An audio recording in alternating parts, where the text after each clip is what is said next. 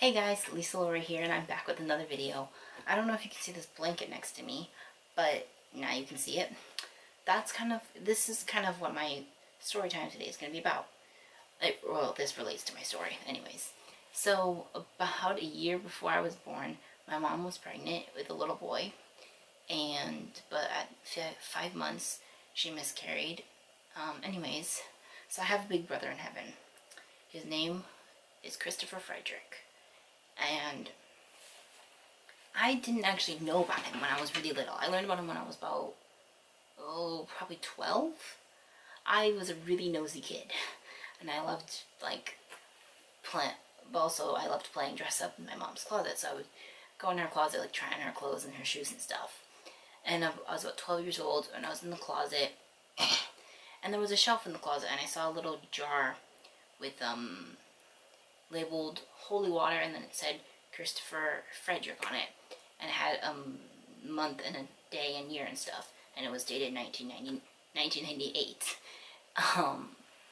So I took the jar to my mom and asked her, what is this? Because obviously I didn't know anything about it. It was because my parents, they baptized him after the miscarriage, because obviously at 5 months it looks like a very underdeveloped baby. So they baptized him, and my mom saved the holy water from his baptism in a jar. I don't know. Oh wait, no, she still has it, but the water I think is kind of dried up at this point now. I don't know. Maybe she used the water or something. I don't know. And anyways, so at that point I didn't really know what to do with that information. I mean, I was sad, kind of. About a year later, when I was 13, I wrote my brother a song. I call him Bubba. That's my name for him. Sometimes I talk to him. And this was his blanket from when it was supposed to be his blanket from when he was a baby. I call it Bubba too, because it was supposed to be his blanket, and I call him Bubba, so I called it his blanket Bubba too. And, so I used to sleep with it for a while. It made me feel close to him. So like I said, I wrote him a song. It's called Your Little Sister, and it's basically kind of like a song letter to him. I also wrote him a poem recently, probably about a year or two ago. I'm going to read the poem. It's gone from our life, gone from the earth, but from our hearts you will never depart. So that's the poem I wrote to him.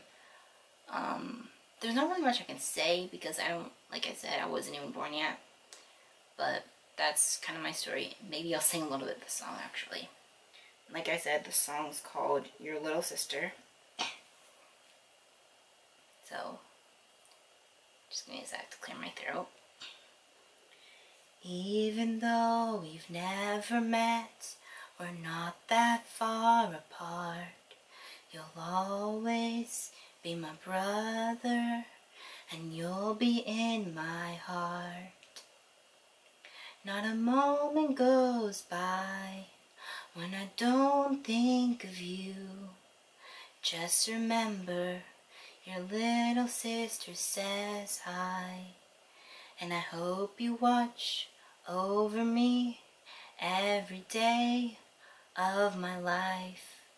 One thing I know is I'll see you in heaven, and I want you to remember your little sister says hi. So that's just the first 2 verses and the chorus. Alright, hope you guys enjoyed. Bye, thanks for watching.